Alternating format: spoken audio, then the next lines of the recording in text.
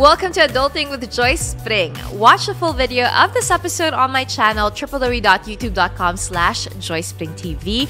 And if you want to level up your adulting game, check out joycepring.com/collections for my digital products and course. How do we foster that, I guess, a healthy dialogue when it comes to these things? Definitely, we need to be respectful then to those people. You get shove it onto them na, okay, you have to believe this. And it doesn't work like that. Only God can change their hearts. So if you feel like, if you see that it's getting hostile, they're reacting, or they're saying, no, we're not ready for that one to eat. My recommendation is don't force it. Kasi nga, I mean, God is the one who's gonna change the person's heart. Maybe not that time. Kasi pag pinilit mo, it doesn't really work. Lalo lang kayo mag-aaway. Lalo na family member mo. That is something that we need to expect because the gospel is, it's always repulsive towards a self-centered heart. 1 Peter chapter 4 tells us that na hindi mo kailangan ma-surprise if you're going to suffer, you will be persecuted. So, yeah, just like what Marty said, then expect that. And if that happens, just pray.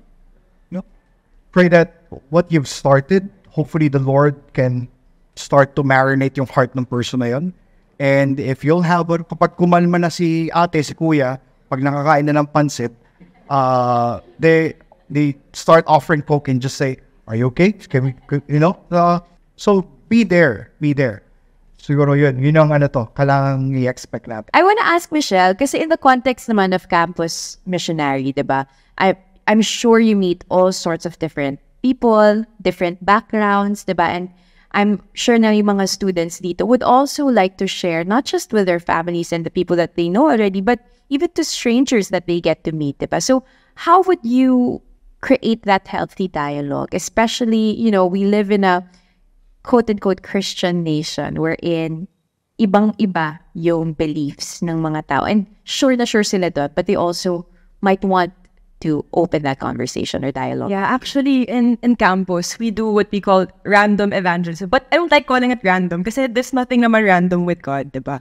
So we'd approach students and ask them a question. Tapos, if open sila, then go. Pero if not, then we'd still open that opportunity to build a relationship. So I think reality naman, rejection is real, diba? Pero I think parang we shouldn't be discouraged or afraid. Real naman, nakakatakot talaga ma-reject ka. Pero parang we shouldn't be discouraged kasi I'll never forget yung natutunan ko sa campus ministry na sharing the gospel is simply taking the initiative to share Jesus and the power of the Holy Spirit and leaving the results to God. So parang you've done your part if once you've shared, regardless of what their response is, parang si Lord na yun, diba? Pero na-realize ko, parang one thing that could help is listening talaga, asking questions, probing kung ano ba yung background nila. And if whether or not they accept, you can still build a relationship maybe in time. Ano yun, parang gusto ko yung image na if we're planting seeds, diba? Maybe that opportunity is us tilling the soil and preparing the heart of the person to accept Jesus in the near future. Pero hindi siya waste kahit na say hindi sila mag-respond or hindi sila mag-accept. Kasi you're tilling this person's heart, and opportunity siya. Maybe you can ask, how can I pray for you? Pero I realized, okay, totoo talaga yung prayer kasi God's also gonna work in your heart, not to think that it's because of you that they'll accept Him or it's because of you that they accept Him. So parang, at the end of the day, humbling ourselves then and really interceding for them and entrusting them to the Lord, whoever we're sharing to. So, yeah, and I think one of the core principles or convictions of or what we actually celebrate during Christmas is the miracle of the incarnation, right? When Christ took on flesh and dwelt among us through the virgin birth. So I think in that same way, tayo rin dapat incarnational rin tayo na ibig sabihin, we not only speak the gospel, but we actually display the gospel through our lives. Diba? So, I like what Michelle said na, kamustahin mo na. Diba? You actually show them who Christ is through your very own actions. So, ibig sabihin po, hindi po kayo mauuna sa buffet, sa table. Kayo po yung huli kasi Christ is the slave of all. Diba? Tayo mga Kristiyano, tayo yung slave of all. Diba? So, kung wala naguhugas ng pinggan, ikaw na. Di ba? So that, magtataka talaga yung mga tao, ano nangyari dito? Christian. Tapos pag tinanong nila, I am a Christian. Di ba? I was born again.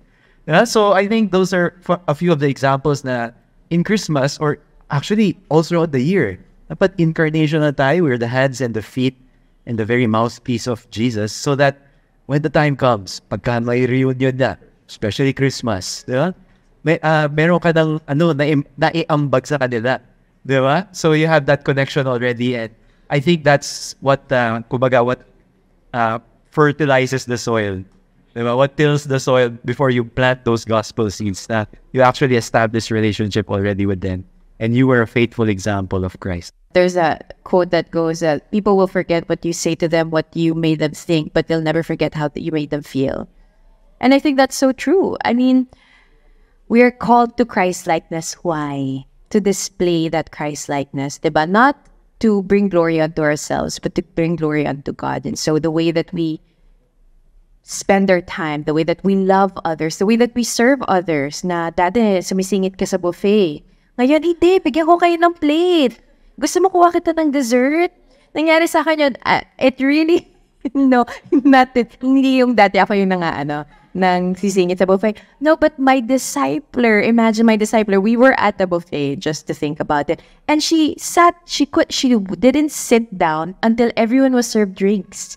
Hiyang-hiya ako. She went to me and to my mom-in-law and to her husband and to my husband. She's like, ano gusto mong drinks? And she brought it. And I was like, that's the kind of yielded heart to service that I want to become.